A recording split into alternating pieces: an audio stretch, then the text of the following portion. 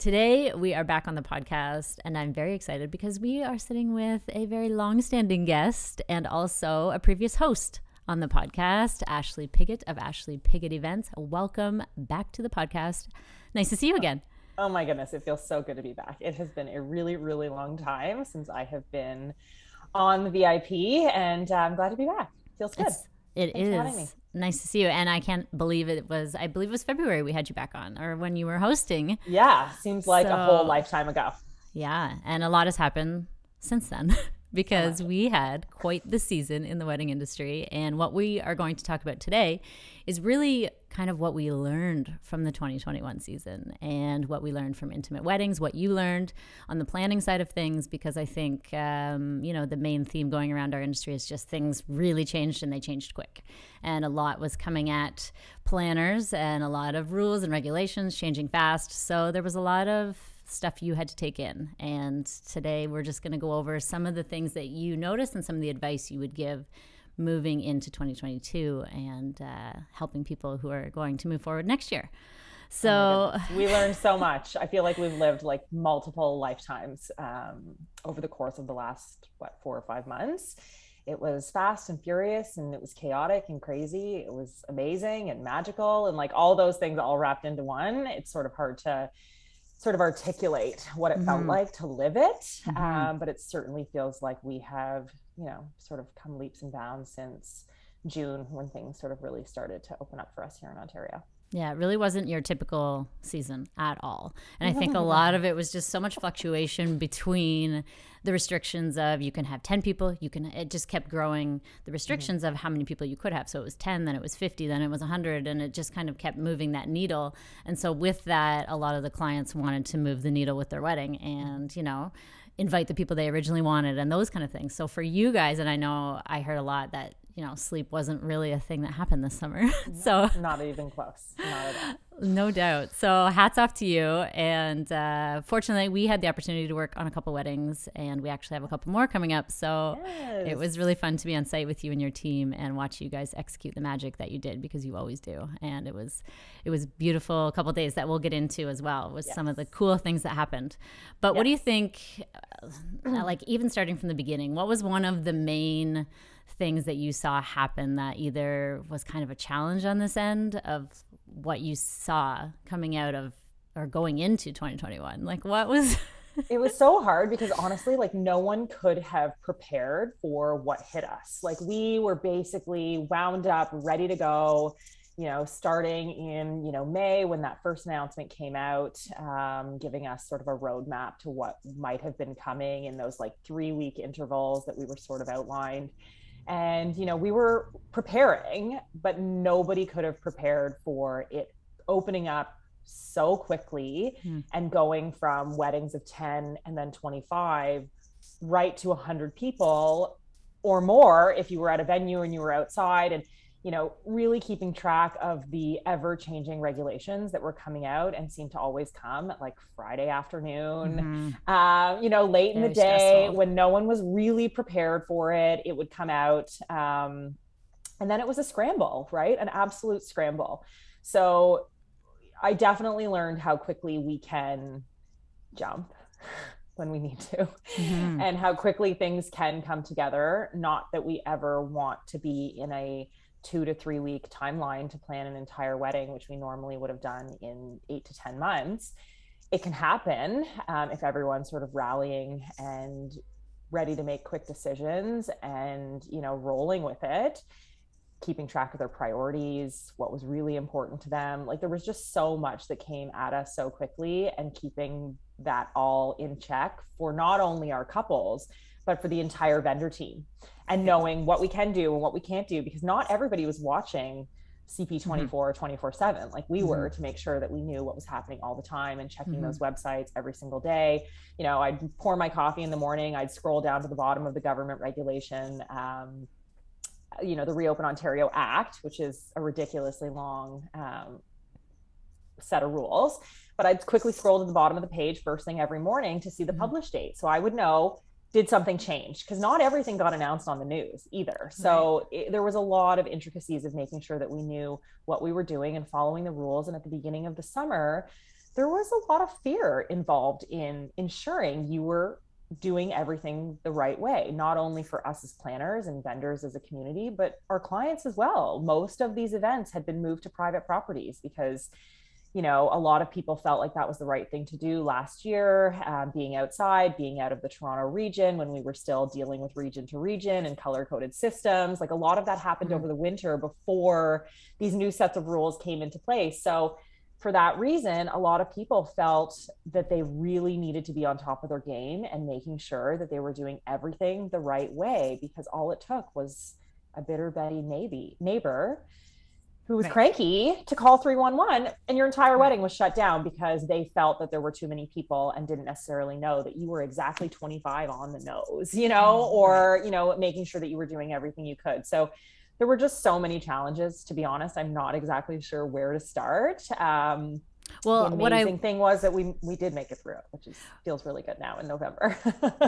What do you think it looks like when it was you could have 25 people and then say your client called and wanted to increase it to 50 or to 75? So on the back end, that obviously means more chairs, more table space, redoing the floor plan. So when you say redoing a wedding within a 2 to 3 week timeline, that's kind of what you mean, is that you're essentially have to restructure what it looks like. Some of them, yeah. So like in July, I had a number of weddings in July when it actually went from 25 up to 100, which was a big jump, a really, really big jump. Amazing for our clients who were having these tented weddings and who originally had planned, you know, one of our podcasts we did when I was doing the takeover was about making these beautiful, intimate dinner party style weddings. That's what was planned. And then all of a sudden on Friday, you know, an announcement's made and it says, well, you can go up to 100 people at a private property. So these weddings went from 25-person dinner parties to full on 100-person weddings. Like 2 weeks out, I want a band. I want a cake now. I want a full on dance party. Like these things were things that were within reach, and obviously we wanted to make that happen for everyone. So we were bending over backwards and doing everything we could on the behind the scenes side of things to make that happen. And, you know, some of them were earlier on in the season where the pivot was really, so for example, we had an island wedding up in Muskoka at the very beginning of July, where we were essentially hosting 2 full weddings for 25 people each on 2 separate properties on an island side by side, because you could only have 25 people on your property. So we had 2 properties and 2 weddings for 25 people. One was the family, one was the bridal party and their friends, and the bride and groom were being shuttled back and forth across this island to host their guests. Like we had to get creative in order to make these things happen.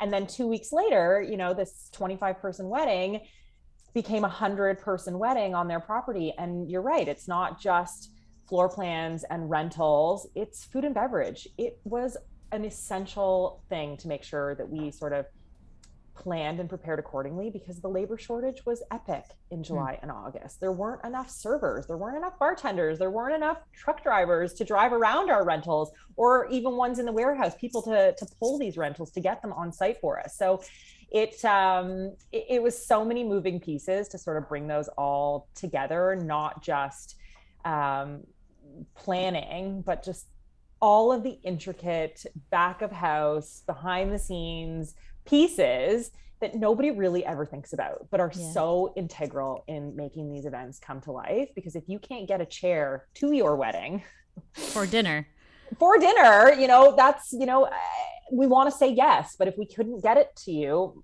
for the most part, I think it did happen and everyone pulled it together, but it was definitely tough. It was full on dinner party plans into full on pre-COVID style weddings. Obviously there were COVID pieces that were put into play, but in the grand scheme of things, like that's what the expectation was. We're opening up, we want a wedding.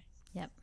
And I think that's why I want to, and that's why I want to shine some light on this, just because a lot of times the behind the scenes, when you're so professional and you hire the professionals, you don't see exactly kind of what goes into that. And so I think it's important to just highlight how hard you guys actually work on making sure that you can deliver. And I think that we saw a lot of collaboration in the industry within the city.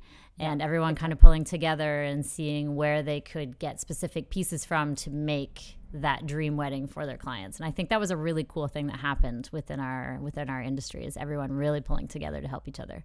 Totally. Well, you know that I'm like so team player, like that's just how I roll, and I love it. And it was amazing to see everyone rally, you know, like planners from other companies helping planners, florists helping other florists with inventory and labor and, you know, all of these things to sort of make this stuff happen. It was behind the scenes, like it was chaos, and we really tried to shelter, like our job is to shelter our clients from the stress. And I think for the most part, we did a really good job of sheltering them from the things that they couldn't have controlled otherwise. Like they were stressed about whether or not their grandmother was going to be able to come, whether or not they were going to be able to invite their friends, whether their overseas guests would be able to make it. You know, all of these pieces were things that they were very much stressed about. And there's only so much that we could do to really support some of those pieces because they were out of our control.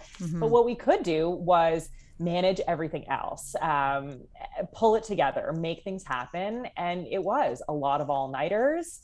It was a lot of tears, if I can be totally truthful. It was a lot of stress. It was a lot of calling friends in the industry, like, I need this, like, where can I get this? How, you know, people jumping in to rally and help and make this stuff happen, all for the greater good, was really amazing to see. And, you know, you look back now in November, and I joke that like we have full on PTSD over 2021 because even just thinking about July makes me feel so anxious. And August, it was just such a crazy time and things were coming at us. Just, it was nuts.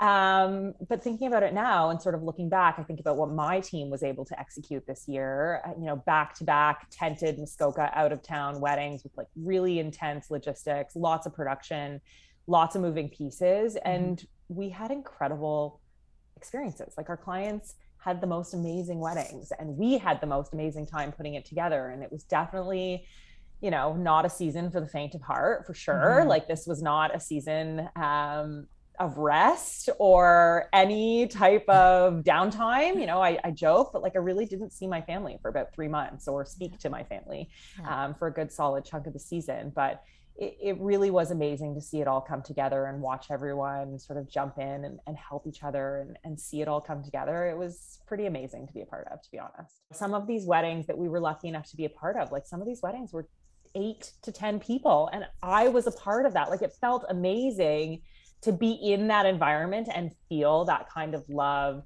that was happening. Those are things that I don't think we ever had pre-COVID on a regular basis. It's just wasn't necessarily the vibe overall that the majority of the weddings had. And I think this year that was like a staple across the board. Everyone had that level of intimacy because of the controlled guest list, the smaller groups, sort of having to handpick who was coming. It really just allowed for these like wonderful, like gushy, lovey feelings that just like make everyone feel good. And even as us, as people who are not intertwined into these family dynamics, like there were, like, I'm not a crier. I mean, 2021, I'm a crier because like it's been a lot, but like there were times where I got choked up and thought like, this is pretty special that we're here and we get to be a part of this experience that these people are having. It's the first time, you know, brides had hugged their grandmothers and being there to see that, like it was really special. And I think that is something that we wouldn't have necessarily ever had if COVID hadn't been a thing. It just, obviously you'd never really be able to capture that. Yeah. And you can capture it because you're good at that. I think that's something too. When it comes to, like, we also saw a 9-person wedding at a cottage this summer, and it was just so intimate. We saw grandfathers being the officiant for their wedding. We saw choreographed dances and in this intimate setting, it was a surprise choreographed dance. So the father-daughter were dancing, and everyone was, you know, kind of gushy-eyed, and then all of a sudden they broke out into some kind of like hip-hop dance. And so there was just a little bit of people kind of playing around a little bit more with this intimate style, and maybe it's because they felt more comfortable because it was closer family and friends in a sense. So there was kind of those aspects. What are some of the things that you saw this summer that were a little bit different from anything else? What did you execute?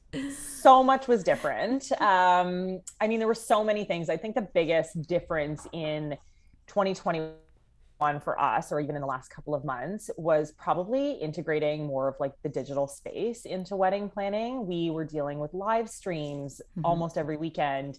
We were dealing with, digital platforms for invitations and RSVPs and sort of that piece of things, where we very much lived in a paper world before. Like that was sort of the formalities. You did, paper invitations. We had a mix of them, but mostly RSVPs were all digital. Like we just didn't have the time. Right. So we had to really lean into that space. We also did a hologram of a bridesmaid who we did. So we were there, and we were there. So I don't know if you're going to show any of that, and I don't know if you want to go into that now, but we really sort of got thrown into finding ways to connect people who couldn't otherwise be there. And that was a really interesting wedding to be a part of. And that was was a 5-day lead time. So I'll let you maybe sort of set the stage on that one. Well, basically, I would like to know on the back end, because we had discussed with, they had hired another team to come in who specializes in holograms, which essentially is having someone in a different studio who's projected onto a screen, and they're there in live time, essentially. But they look 3D. Like it doesn't look like they're on a screen. It looks 3D. Like a human illuminated figure. That's right. And it's full size human. Yes. like life size. Life size human, exactly. So what exactly, like how much lead that went into that? Was that that was 5 days? Minute. That was 5 days. So we had a bride, lovely. We absolutely loved working with the couple in general, but we had a bride whose best friend, one of her bridesmaids, was in the UK. And based on the timing of sort of international travel, she wasn't going to be able to make the wedding. We were like off by, I think, 10 days or something like that from her being able to. We tried every possible loophole to try and get her here. And ultimately our groom, it's like the loveliest and so sweet, he basically got an idea to see if we could do this. And so what he did is he reached out to a company via LinkedIn, basically sent every single person who worked for this company a direct message on LinkedIn. I'm not on LinkedIn, so I don't really know how it works, but contacted them all in hopes that they could help. So, the wedding's on Saturday, Monday morning, 9:30, I'm on a conference call with a hologram company trying to figure out how we can make this work. Now, it seems like, again, you've got the company, you can set it up, but there's a lot of logistics behind hologramming. Like it needs to be completely dark. Well, we were outside, we were in a tent, we didn't have the control of these things. So it was sort of redesigning a floor plan so that we could find a way to get this black velvet draped box in my beautiful pink blush wedding without our bride knowing, because it was a total surprise for her. So she had no idea that 5 days leading up to her wedding, we're having conference calls with the UK, and this, they're based out of the States, like just trying to figure this all out. Ultimately we did. It was amazing. She had no idea it was happening. But the bridesmaid was at a studio in the UK at like 3:00 in the morning. It was about 10 o'clock in Niagara, and the groom, they had their first dance, and then he walked her over to an area near the bar and sort of started to describe that he had this one more surprise for her. And poof, in comes our bridesmaid, sort of being hologrammed in to give a live speech at the wedding and wish them well. So they were actually able to communicate. She had a microphone, our bride did, so she could actually speak to our bridesmaid and they could have a back and forth dialogue. It was very cool. It was very stressful. We were dealing with Wi-Fi signals, and, you're close to the States in Niagara, so you get into like roaming, and it was intense for sure. Even just the week leading up to it, trying to figure out how to make this all work and like where to get it. We were dealing with weather. We were dining al fresco in a vineyard, but our rain plan was inside the tent. So if it rained, we actually couldn't have done the hologram because I didn't have a footprint to be able to give them. Tents were very hard to come by this summer. If you hadn't booked one, you basically weren't getting one. So, extending the tent and making it bigger wasn't an option. It was logistically really challenging, but seeing her face light up when she saw, like, and the guests were like, what just happened? Like, how did this happen? It was quite an endeavor, but it went off really, really well. Yeah, you pulled it off seamlessly and everything just worked. And to add to that, the bridesmaid that was in the UK actually had a camera and she could see the bride as well. Yes. So it was really like they were there was a live cam, that was on the couple. So she was actually seeing this all go down. She was actually watching him announce the surprise, like waiting for our bride to sort of clue in, like what's happening. Like I don't know if she thought that she was going to show up in person or what, but it was like surprises are fun, right? Especially when they come together so well, even with all the stress. It's really interesting. And that one hit the airwaves, and that was all over the news, Fox News. It was in the States, and it really, really kind of went viral in its own sense of, the fact that I think it was the first wedding to have done that in maybe North America. So I'm interested to see how many will jump on that and, do something similar. But it's definitely, like you said, not for the faint of heart.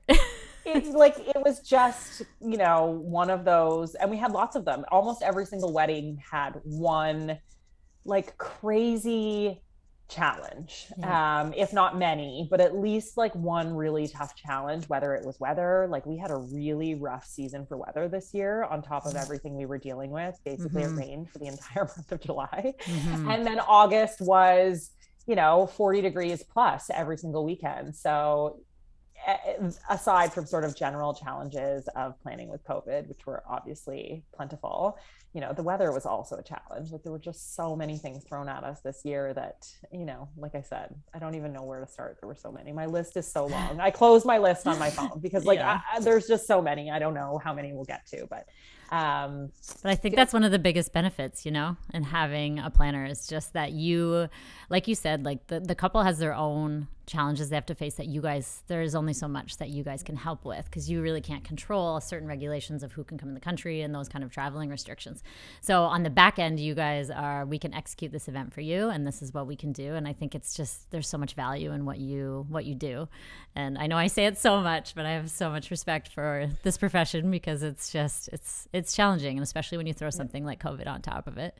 Totally. It's been a tough, 18 months. It just seems like this ever evolving sort of train of challenges, like with the first round of postponements and then, last year with the same thing, and then sort of coming up with creative ways because people did want to celebrate in 2021. So I had a full season of weddings. We did 16 weddings this summer, which is way more than we would normally ever do. And it's going to be the same thing next year because people didn't want to postpone this year. They really didn't. We had a handful of people who postponed for sure that moved out, which were sort of like the OG 2021s. But the people who had already postponed a year, like they weren't postponing again. They wanted to go ahead and they wanted to do it. So you spent sort of January, February, March, getting creative, selling this concept of this like dinner party wedding and sort of coming up with these beautiful ideas for them. And then it all went out the window. Like some of these weddings we planned 4, 5, 6 times in various different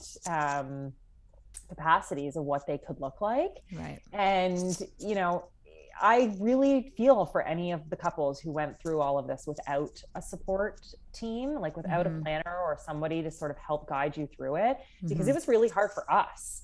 So I really actually can't imagine what it was like for those who had to go through it on their own, and hopefully that they did have support in the vendors that they had on their team to help them through it, because it wasn't easy and there was really no roadmap. There was no, this is how we do it. There was no answer. It was really sink or swim, like figure it out. Everything was trial and error. And as we sort of went through the season, and luckily we did start our season so early in July that by the time we got into August, when a lot of people were sort of just ramping up, we had sort of figured out a couple of really great systems that worked really well to help execute and sort of move things along.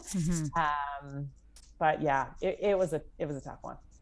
You had mentioned about sourcing like some of the tents it was hard to find and come across this year.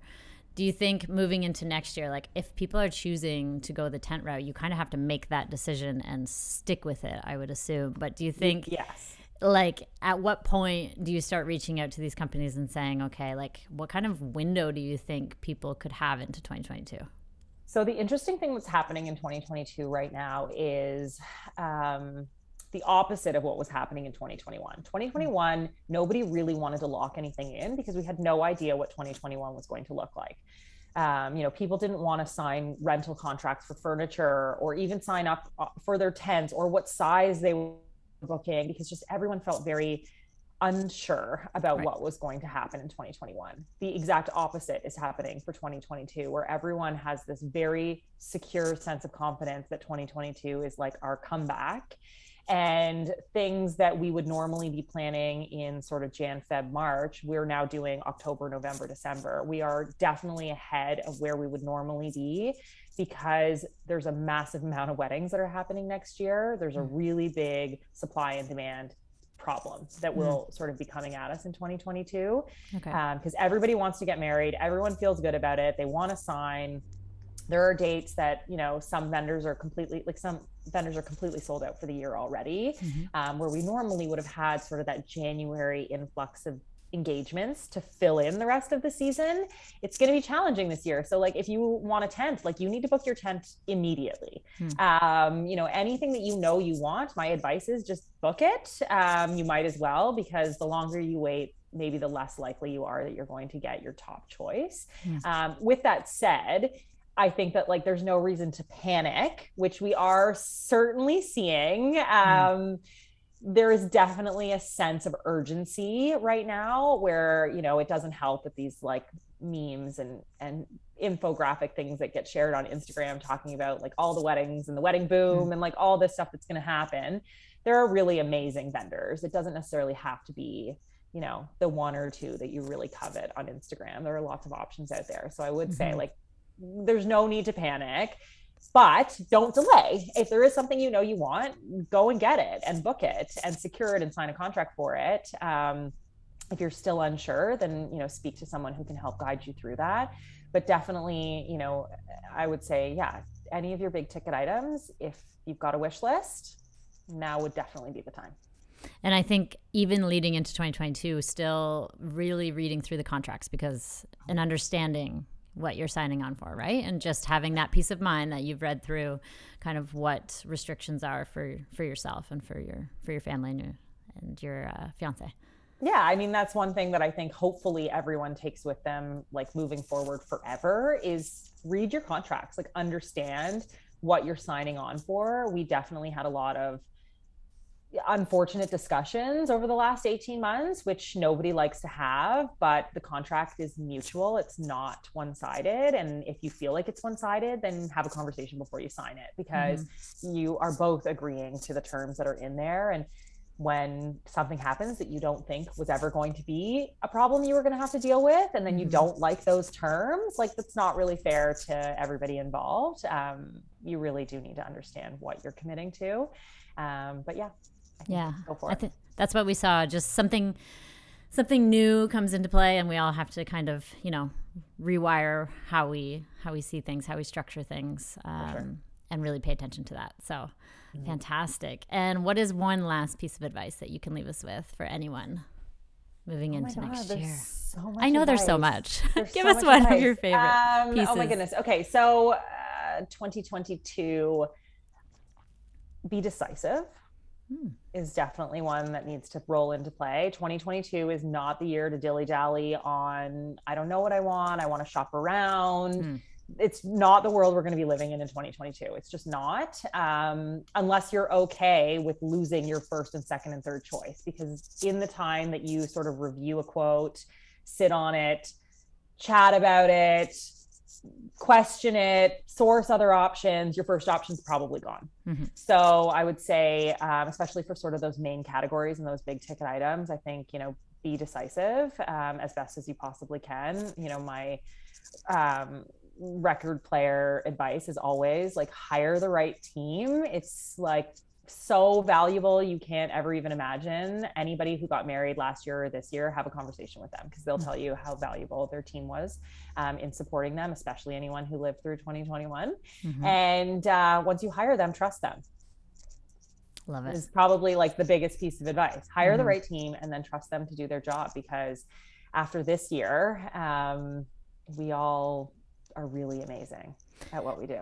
And yeah, well, definitely. And communication. So if for some reason you're going to change a date, if you don't have a planner on your side, make sure you're communicating with all your vendors if you choose to move forward with the date before you move forward with the date, to make sure that everyone's available, because that can get a little bit sticky as well. And there are so many weekends in the summer. So if you want to make sure you have everyone on board with the team that you love and trust, make sure they're available as well. I hope no one's moving their weddings anymore, though. Like, I really hope. Right. Absolutely. Really Fingers are crossed. That. Yeah, I really, absolutely. Really do. Yeah. But if that is the case, just make sure you're always in communication with everyone. Right? Communication is key, especially in the world of weddings. The baseline of every relationship. You bet. Well, it's been such a pleasure to sit with you again. Thank you for bringing some knowledge and for filling us in on what you saw this summer and what kind of went on behind the scenes. Oh my goodness. Thank you for having me. It's nice to sort of spill the tea. I think, most people don't really realize what was going on behind the scenes, which is what we wanted. Like, we wanted our clients to feel like supported and that people were working for them. But I don't think anybody really knows, like, some were full on 24 hours with like nonstop and like not consuming food or water for like an entire day because we couldn't get away from our desks. Oh my goodness. It was crazy, but I definitely think that, we all survived. I saw some incredible collaboration, as you mentioned, this season, and some really beautiful experiences that our clients were able to have. So, with all of the craziness that went on, now looking back on it in November, having made it sort of through it all, I'm really proud of my team and like my community and my colleagues and all of these people who worked so hard this year, like harder than anybody's ever worked. Yeah. And they all deserve some major kudos and like a really decent break, like as much time as they can take. So hopefully everyone will have that opportunity maybe over the holidays this year. A little bit of wellness, which is why we're in the wedding and wellness space now. So everyone, we can kind of keep us educated on how to take care of ourselves as well. But I think that's the other part, is I just wanted to make sure, that people understand, have compassion, because as that summer went on and you guys were working 24 hours, like there was a lot of communication that had to happen behind the scenes. And so there are delays in answers and things like that. And so even moving into 2022, that may happen. And if it does, just always remember that there is so much happening behind the scenes that, Totally. You as the client aren't necessarily dealing with. And so to really let you guys do your thing, be the professionals on the back end. And you're always there for them. Yeah. We got emails saying like, oh, I've emailed so-and-so and I haven't heard back. And it's like, yeah, like they're dying right now trying to get through things. Like, it's not that they're like sitting on a beach. Yeah. But everyone was just literally trying to go day by day to get through it. And everything changed like every 5 seconds. Everything was different. So it was really, really hard to keep up. And, having patience with those people was a really valuable thing. And for those who afforded their vendors that patience and that grace, like really, really grateful for those people. Like, we had a number of clients who were just like, listen, I'm not getting married this summer. If it were me, I'd want all eyes and ears on my wedding as well. So like, let's touch base in September. Like, right. Loved getting those messages, because it meant that they really understood how hard we were working to make it all happen. And some needed to be educated on what actually was happening, and some just generally had that compassion towards us. And, it was really nice to see, because there just were not enough moments in the day to get it all done. And, we were living real humans as well. Like, at some point we did have to eat and consume some water and shut your eyes. Yeah. Yeah, exactly. It was very few and far between, but when it happened, it was needed. Well, maybe the next podcast I can beam you in as a hologram. I would love to be a hologram. That would be so cool. Right? I think that might be the next step here. Now I know but we are looking to get back into in-person. So hopefully I will be able to see you in studio soon, and we can have more discussions. Sounds good. Well, thanks for having me back. It was nice to see you and chat with you, and nice to be back on the podcast. It's been such a long time, and hopefully I'll get to see you again soon. Absolutely. And for anyone listening, you can check out any of Ashley and her team's work at ashleypigott.com or Ashley Pigott Events. And I will leave the link below. We'll see you next time. Thanks for listening, everyone. Have a great day. Bye. Bye. Cheers.